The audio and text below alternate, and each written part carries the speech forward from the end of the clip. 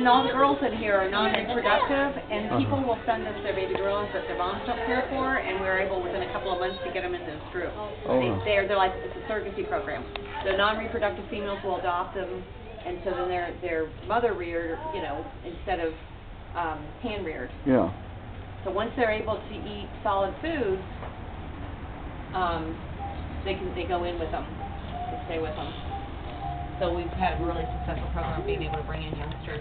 And Mamba, most males wouldn't accept others, youngsters, but Mamba's really tolerant of it. So he's a very special male for them. Okay. Yeah. Where are you putting him with Mamba? I don't know. I can't imagine. That could be a